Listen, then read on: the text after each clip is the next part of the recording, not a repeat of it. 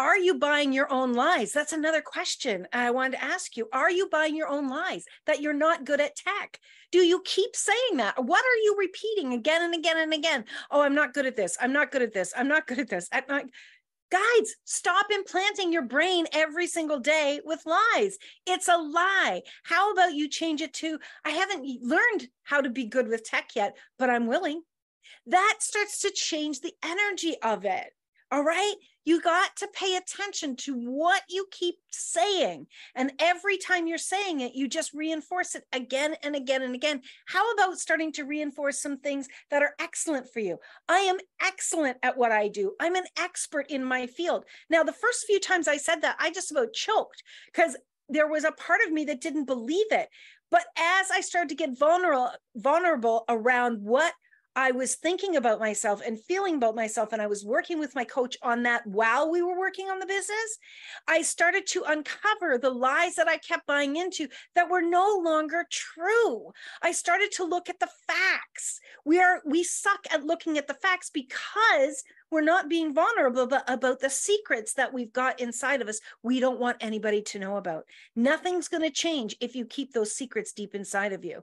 You've got to be willing to change that. What are you willing to do to be successful? Are you willing to change those stories? Are you willing to ask someone for guidance? Are you willing to hire a business coach so they can assist you? Are you willing to admit, hey, I'm not great over here, or I'm not great in this thing, or I'm freaking out about this, or I'm worrying about that?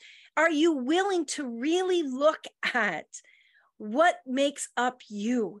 All of the good, bad, ugly, and the great things about you. Do you understand that when you focus on the things that are great about you, they're going to grow? Well, guess what? Most of us entrepreneurs are focusing on the things we're not great at, and they're growing too. Stop resisting business success. Start to put things in place to support you to grow. Start to put in things that will make you shine, make you happy, make you giggle. People used to say to me, Christine, you should just focus on one thing.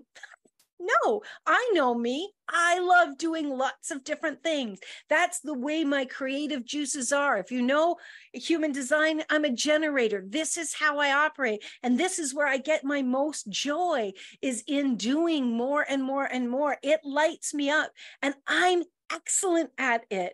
And the more I acknowledge that, the more that my business grows. And the more I grow, the more happily I grow. And that's so, so important, because a happy entrepreneur is a successful entrepreneur. But if you're not happy with what you're doing and you're not happy with the results, it's going to show.